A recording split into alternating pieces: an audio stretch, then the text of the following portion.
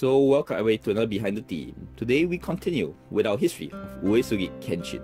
Today we will continue with his wars with the Hojo and the Takeda. But mostly today I want to talk about Kenshin the man. This is because there's a lot of tidbits in Kenshin's life, which I feel if known would help a person understand the man more. So let's get into it. First, let's talk about the most famous relationship Kenshin had, the one with Takeda Shingen. Now it was not one of romantic sort. It is more of one of respect. In many cases, there was many trade of gifts between both of them. Shingen even giving Kenshin a precious sword he owned.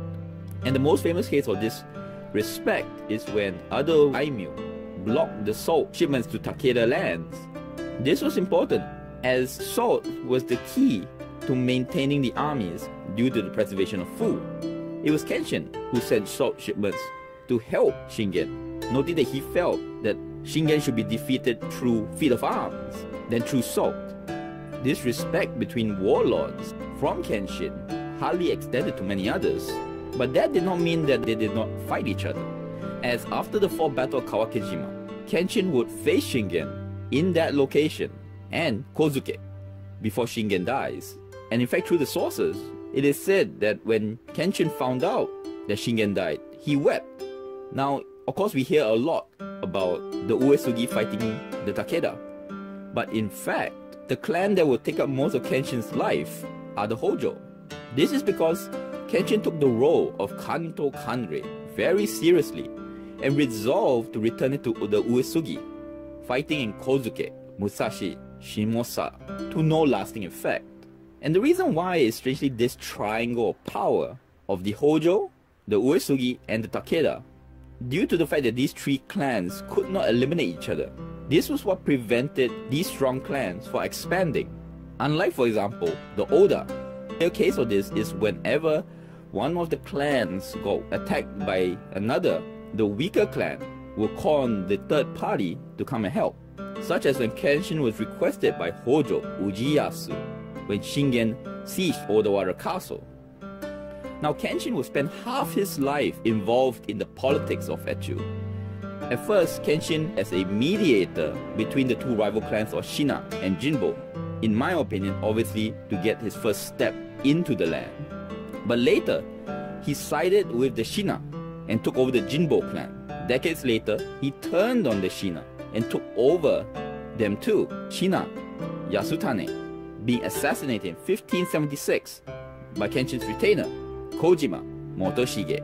Now, moving on a lot of these interesting details about Kenshin himself. Kenshin is known as a great warlord, but one must remember, his lands were also very well run. And for this, he was also known as a good administrator, for he definitely increased Echigo's economic strength. He encouraged trade, especially in Echigo's hemp trade. He built up Kasugayama Castle, and that led to the prosperous castle town around it.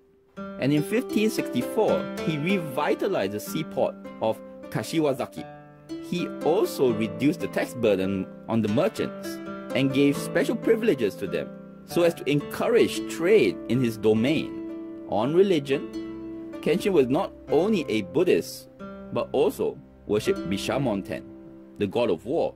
And he was so good at war that he was seen as the avatar of Bishamon on earth by many of his generals and retainers. In fact, the banner that Kenshin is most attributed with is the one with the character of Bi on it, in honor of Bishamon. In many aspects, Kenshin was a very religious man, and he did not have any children. He was not perfect, for his contemporaries write about how he indulged in alcohol, which might have led to his deterioration of health in his older age. The last thing we'll talk about today is the rumor that has been adapted into animes, novels, and so on. Now this was mostly to the fact that Kenshin is described in sources as having fair skin, a thin figure, and his lack of interest in women, that actually he was a woman, like that of the case of Iyo Naotora, a female daimyo whose adopted son was the famed Iyo Naomasa, who fought in the Battle of Sekigahara, one of the rare cases of a proven female becoming daimyo of a clan in the Sengoku Jidai. But of course, in the case of Kenshin, this is more of a conspiracy theory. So that was the details of Kenshin the man. Next time, we will end the series with the war with the Oda and Kenshin's death. Thank you very much. Till next word.